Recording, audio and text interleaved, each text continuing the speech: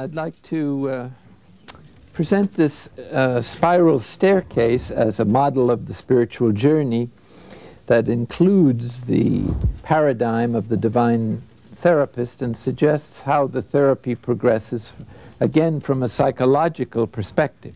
So how would we put together a vertical and a horizontal diagram? Well, as far as I can see, it might look something like this. Okay? And this would be the moment of conversion from the previous diagram. And notice on a spiral staircase, when you go downstairs, whether you use an elevator or the stairs, it's a fairly confining situation, and you lose everything you had on the previous floor. And so this corresponds well to the night of sense. Then there's a kind of plateau, and then when the Lord thinks that's long enough, he moves to the next level. Now, the problem with this is that he doesn't always make it clear he's moving to the next level. He just moves. And so many people will say after the night of sense, and still more in the night of spirit, God has abandoned me. And this is especially poignant for those who have suffered a lot of rejection in early childhood, because now this is the ultimate rejection. I thought God and I were friends on the level of our first conversion. Things went well. And now he seems to have disappeared. He seems to have taken a trip to the farthest end of the universe. When I go to the Blessed Sacrament, he seems to withdraw into the inner recesses with horror. When I try to talk to him, there's no response. My emotions are dead. I can't read. I'm bored to tears. I have temptations galore. I've recycled all the things I thought had been resolved and when I've made my first conversion and made a good confession, as suggested in the cloud. So everything is falling apart, but the most poignant aspect of what John of the Cross calls the first night is the sense that God has gone away, has left us, or doesn't care anymore.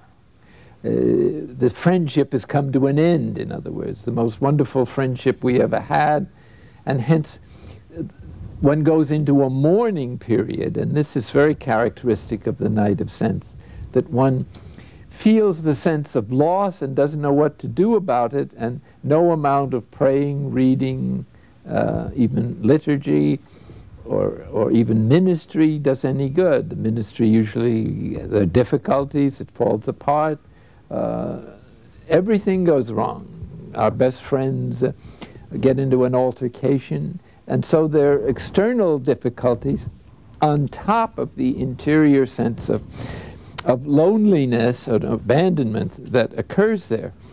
And this can last quite a while, actually. And so it's important to realize that this is a part of a process. As we showed in the other two diagrams, it's not true that something isn't happening, but that this experience is part of the divine therapy and is necessary to bring us little by little to the full realization of our incredible capacity for evil. Or put it, our incredible capacity for weakness and powerlessness. And this can be especially difficult with people with psychological difficulties or problems, as they're already suffering from those.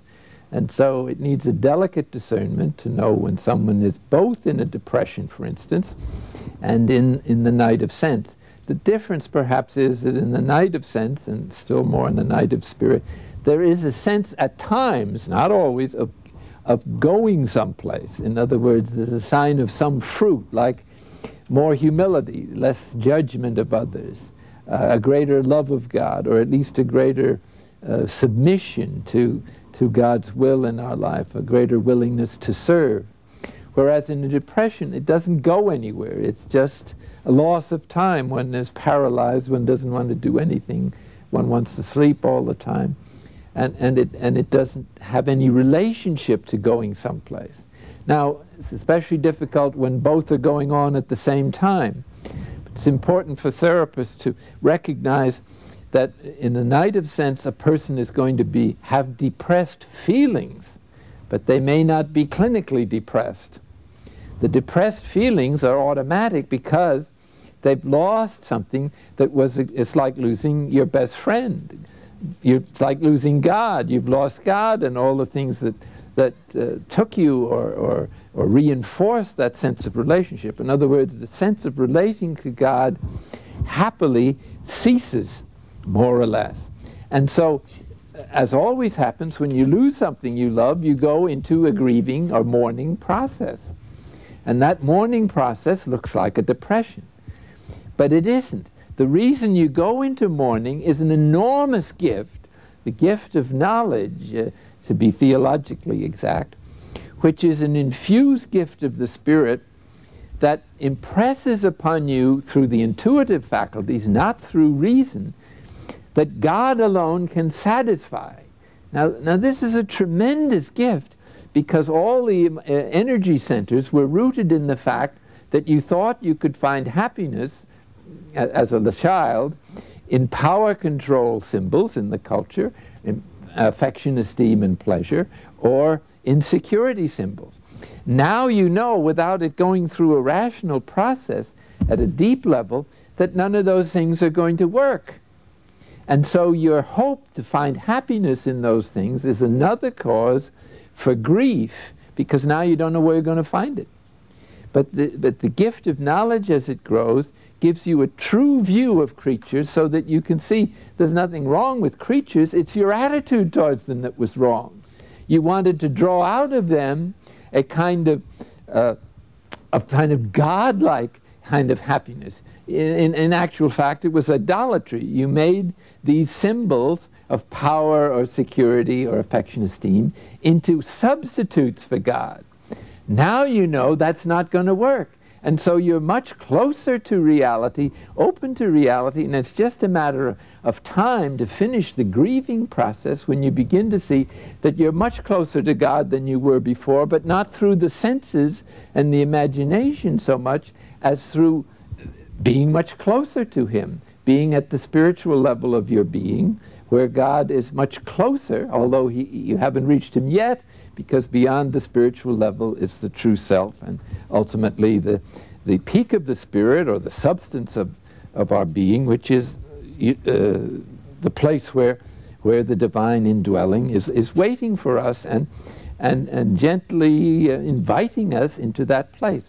So the right attitude then, when God disappears, is not that I'm through, I'll have to leave this to contemplatives or professional people, or people who I have a family to raise, I have a business to work at, and I don't have time for this thing, and so I guess it's not for me. All that is a lot of baloney. The real fact is that God hasn't gone anywhere. He simply went downstairs. So He's just as close as ever, closer because you're closer to the point where He's most present. And so these people who've been on the journey a long time should not be surprised if they experience perhaps long periods of God's absence, but it's our interpretation of it that it has to be adjusted. Human nature thinks if your best friend doesn't call you on the phone or write you or visit you anymore, that's the end of that relationship. Not so with God. When He doesn't seem to be present in the old ways, He's present in a new way that is closer, and you have to believe that. That's where growth of faith, pure faith, is so important. And so after you've been through a few of these staircases, it begins to dawn on you, when you found Him in a more intimate level again, that this is just a process, and that it's nonsense that how could He go away since He's present everywhere? He couldn't. If He did, we'd just turn into a grease spot. So we just have to sit there and say, I don't know where you've gone, but if you keep quiet, and this is St. John of the Cross's advice for those in the night of sense, a passage from discursive meditation to contemplation in the strict sense, he simply says, well, just relax, don't do anything. just wait on God. Just sit there and wait for God in your usual time for prayer. And if you do, you begin, this is now my interpretation, to hear him rolling over or sneezing or blowing his nose or something. There'll be little signs that he's down there. And all you have to do is to be willing to take that transitional period, which takes time. In fact, you don't have to climb downstairs. You just have to be willing to be taken there, almost on an elevator. And then you find that God is there waiting for you with open arms. Now you have a much more spiritual relationship with him, in which he's closer morning, noon, and night, and even sleeps with you. He's always your first thought when you wake up in the morning, and he begins to be apparent in the events of daily life and in other people. So that it's immensely enriching to submit to this process. All of our faculties in their relation to God are limited. When we pass beyond the faculties, the ordinary awareness, into the spiritual level of intuition and the will to God, then we begin to sense the spiritual presence of God and the divine energy in new ways, and the enlightenment, various little kinds of enlightenment in which God shows himself to be present in creatures, in nature, in art, in relationships, in other people. In other words, you're beginning to find God everywhere instead of just in yourself, and more everywhere. Now, one of the classical breakthroughs, of course, is the transforming union, in which St. John of the Cross says God then always becomes present, not as a particular experience, but as an overall presence all the time. That too goes through some vicissitudes and deeper purification, so that at times there may be, one may have a period of a few weeks or a few days of loss of God, or more deeper trials than one has ever had. But they're brief, and they don't last long, and they always have a tremendous reward when the beloved shows up again. And this process then of further development of the state of transforming union can go on, I suppose, for the rest of your life with further nuances, and is about as close to heaven as you'll come to with the limitations of this life. Now, a very important point to add to this presentation is that every step down is a step up. So there's a corresponding, like a descant, you might say, in music. Every time one is humbled to a new plateau in which one accepts one's limitations with the love of God and finds God's mercy at this new level and at that level and at that level, one also resurrects at the same time. There's an inner resurrection that is correlative with every humiliation. That's why St. Bernard says the path to humility is humiliation, but it's also the path to divine love. So that at the bottom of this pile, we might say, is purity of heart, which is what perfect humility is. In other words, the heart referring to our inmost being. Our whole being, therefore, is integrated and united and open to God as a kind of a second nature, so that there's no plans of our own that interfere with God's plans. We may have a few ideas, but they're easy to drop if there's indication that they're not appropriate. But these are, and how do these manifest themselves? These manifest themselves theologically first by the gifts of the Spirit. Charity, joy, peace, the ones that are listed in Galatians. These begin to appear in daily life and in prayer, and after them, after one has gone down through the beatitude, through the night of spirit, then the 7 or 8 beatitudes begin to emerge, which is the fullness of the Christian life. So as our own ego begins to diminish as a manifestation of ourselves in daily life, The new manifestation is the Spirit and the Beatitudes, or the mind of Christ, which is another word for the gifts of the Spirit. And so this heads for purity of love. And whichever one you want to emphasize, they both terminate in the transforming union, which means that you have finally emptied out all the obstacles from the whole of your life to divine union. So that it's in letting go of what shouldn't be there that one finds God. And as we know in the Eastern religions, the same intuition is somehow present. Like in Zen, you wait for the Buddha nature to reveal itself, which is another word for the true self. The Buddha nature is simply the divine life that has been given to each of us before it has been manipulated by the process of the development of the separate self-sense. So the false self is really an illusion. The unique self is the true self, which is the gifts, the person that God originally intended us to be. And this is what is gradually recovered through the divine therapy. Obviously, this therapy business needs to be emphasized just a bit in these concluding moments. As this spiral staircase continues, you find yourself sometimes in a plateau and sometimes in a transitional period. It doesn't matter. I personally hesitate very much to follow too closely the traditional stages or ladders of perfection. Like even John of the Cross says, the night of sense, night of spirit are longer or shorter in different people, and sometimes are reversed.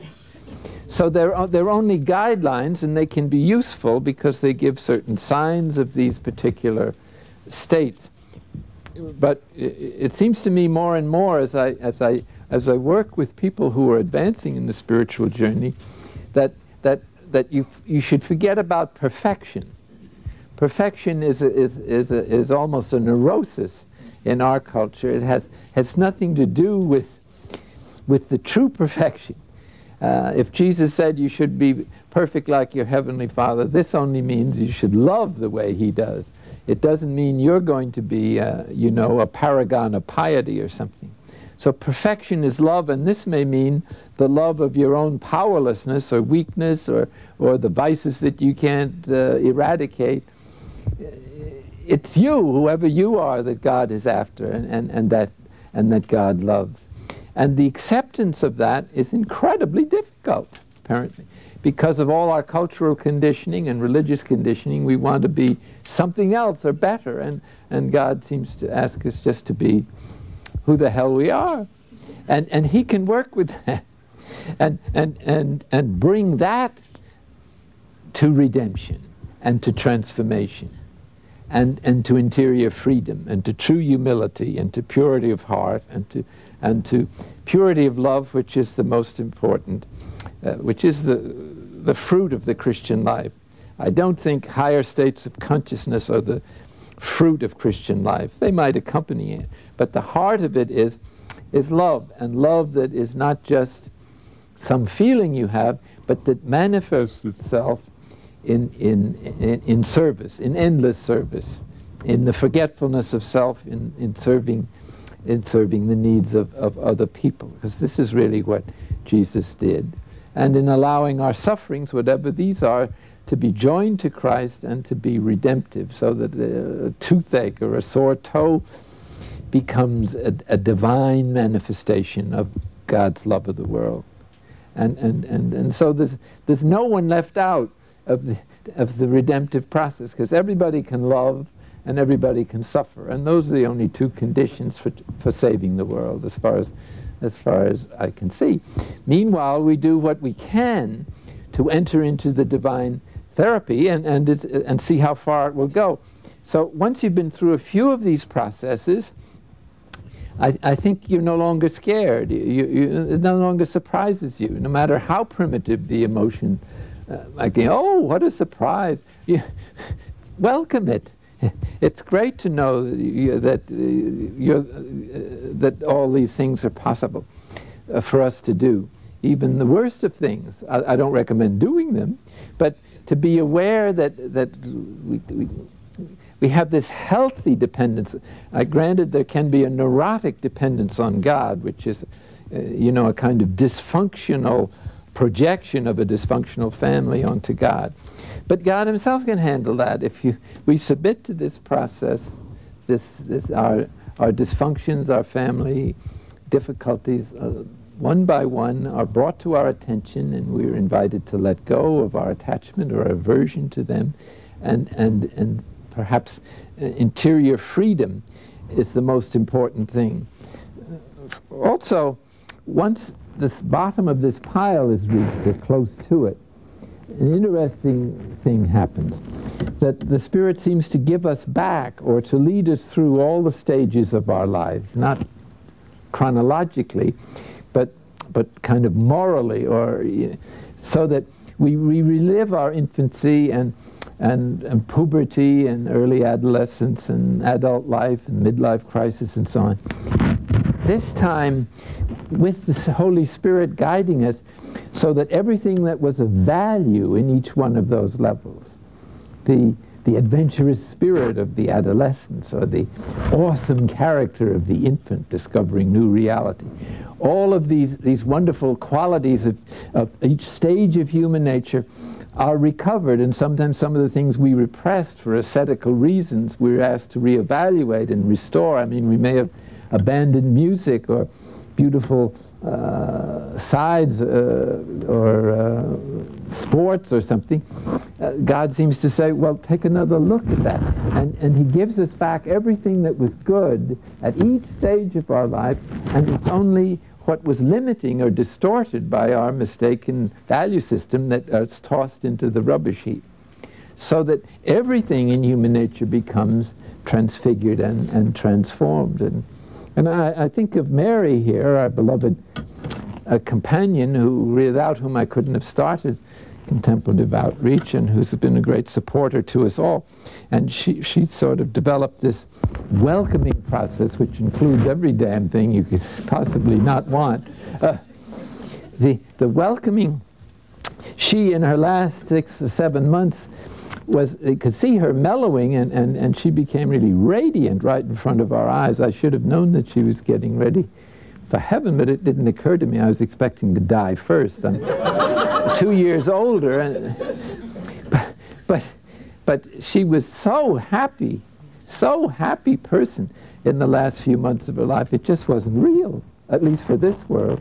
And when she came back from her trip to Italy, she was just all aglow, and I saw her a couple of times at the board meeting, and she went into these retreats just gun-ho. I mean, she was just roaring with energy and enthusiasm and joy, which was catching. As one lady said, I never thought I'd see God with a New York accent. But that's the kind of impression she made in her last retreat. And as you know, she died. She didn't have time to do anything. She just welcomed, and that was it. She got a little too good at welcoming.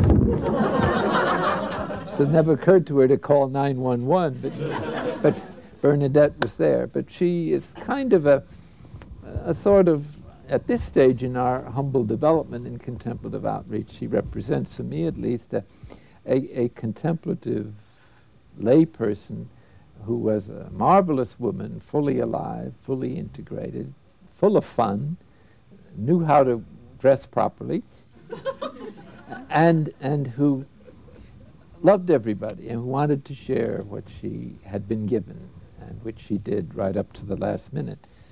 And tonight you'll hear our lament, our funeral oration, I guess you'd call it. Nothing can bring her back, but the thought of her is enough to make us happy and to make us think that maybe there's something in this stuff after all. Thank you.